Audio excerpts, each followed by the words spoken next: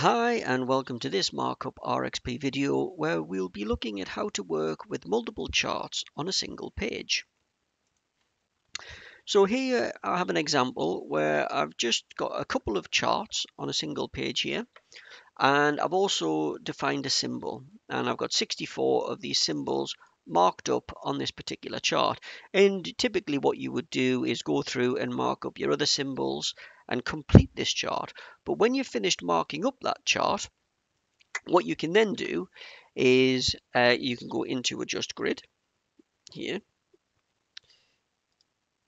and it says a possible data loss. So we're going to lose the markup, but we're finished marking up that chart, so that's okay. We don't need to rotate the chart. And you can see that in the grid editing screen, Markup RXP has highlighted this chart. But if we hop over to chart outline options, you can see that this is chart outline 1 of 2. So if we click on this chart outline button here, you can see now Markup has highlighted chart 2 of 2, and the grid looks okay. So we'll just click done. And that now takes you back into the same page, but the other grid is now highlighted.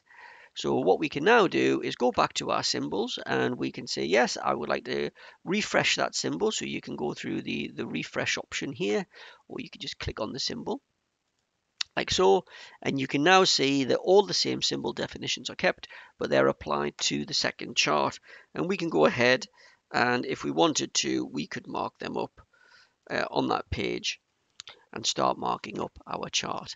And that is how we can work with multiple charts on a single page in Markup RXP. Hope this helps.